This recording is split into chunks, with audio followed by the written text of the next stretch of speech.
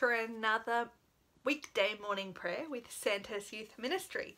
My name is Ruth, and today we're going to do something a little bit different in that I'm actually going to start by telling you a story. This story comes from a Treasury of Saints, and I tell this story in remembrance or in memorial of St. George, whose feast day it is today. I find St. George a fascinating saint because we have this legend which I'm going to tell you about him, but none of it can be proven. I don't know about you, but there is absolutely no proof that dragons exist.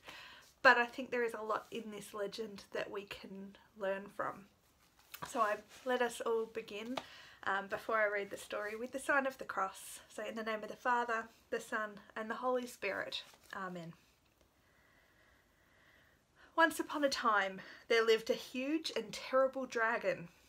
Its home was in a large lake near a distant city. Whenever it was hungry, it would come out of the lake and seize any sheep it could find in the area and greedily eat them up before lumbering back into the lake. The people tried attacking the dragon, but it simply snorted fire from its giant nostrils, driving them back in terror and filling the air with its deadly polluting breath. Many of the people became ill and died from the pollution alone. Because of this, the city was always gloomy and sad. Finally, the people went to their king and asked, "What can we do? Soon we'll all have perished because of that dragon. If we sacrifice one of our daughters down by the lake each day, that would at least keep it away from the city," suggested the king. "We could draw lots to see who is to be sacrificed each day." Sensing that the crowd wasn't too keen on the idea, the king added, "Although I've only got one daughter, she must take her chance as well." Nobody had a better idea, so they decided to follow the king's advice. Every day a family gave up one of their daughters to be a meal for the dragon. Before long, it fell to the royal family to sacrifice their daughter, Cleodolinda. That'll do. As she was led out, the king watched her go with tears in his eyes. She stood on the shore of the lake, sobbing bitterly. But as she did so, who should ride up on a white horse but a handsome young man, dressed in a Roman officer's uniform? "What's the matter?" he asked. "Kind sir, whoever you are," replied Cleodolinda, "ride away from here." "My name is George," said the man, "and I won't leave until you tell me why you are here." So she told him about the dragon. Just as she finished her story, with a roar and with its usual amount of splashing, the dragon emerged from the lake. George made the sign of the cross on himself and said the words, "In the name of the Father and the Son and the Holy Spirit." Then he charged on his horse at the dragon. He thrust his spear with all his strength into its throat, pinned the animal to the earth, and his horse then trampled the dragon under its feet. Once it was docile, George ordered Cleo to tie the white belt she was wearing around the dragon's neck and led it into the city like a dog on a leash. Nervously, she did.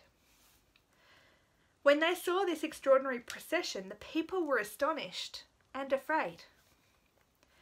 "Don't be afraid, but trust in the Lord Jesus Christ," said George, "for it was he who sent me to you to save you from the dragon."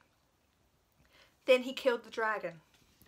The people dragged the carcass out of the city and burned it. 15,000 of them became Christian. So the story is more than just a nice story.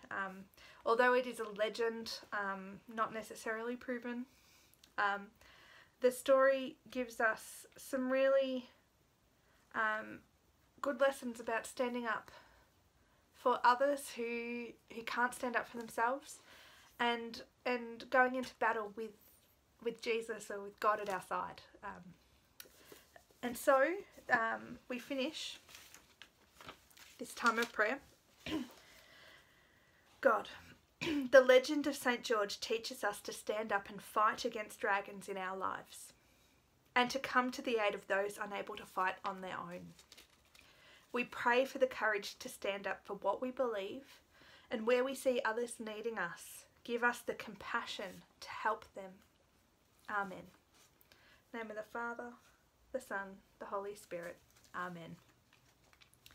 Before we finish up, I'd like to invite you again to join me in journaling. The journal prompt today is titled Fighting Battles. I thought that was fitting. So I will be writing about the people in my life who I turn to help me fight my battles, my mum being one of them, but also on another level I turn to God to help me fight my battles. But I'm going to be focusing on the people in my life who help me fight my battles, and who have I helped, or who could I help fight their battles, especially at this time. Maybe there's some people who are fighting battles that we could help out with. So I'm going to spend 5-10 minutes journaling on that today, and I invite you to do the same. Before I wrap up, just because I find St. George such a really fascinating character, I just thought I'd give you a few little interesting bits of information. The St. George's Cross, which is named after St. George, it's part of the shield, the heraldic shield that was created for him in the medieval times, is a red cross on a white background, not unlike the Red Cross. That might tell us something there about what the Red Cross's mission is. It's also, St. George is the patron saint of England, so on the 23rd of April every year, normally there's major celebrations in England, street festivals and markets and celebrations just across the place. But because St. George is the patron, in the English flag, the British flag, the UK flag, there is a red cross as the basis of it. So St. George's Cross is the basis of not only the UK's flag, but our Australian flag as well, in that Union Jack, so that part of it. The cross, the red cross, is also the symbol used in the Crusades. And the George Cross is one of the highest, I think it's the second highest Medal of Valour that can be awarded in the United Kingdom and across the Commonwealth for service and bravery and valour. So I just find St. George fascinating saint, and even though the story we know about him is a legend, that does not make it any less relevant to us today. So I hope you enjoyed story time this morning, and I hope you have a really lovely St. George's Day, and hopefully we'll see you back here again tomorrow morning. Bye!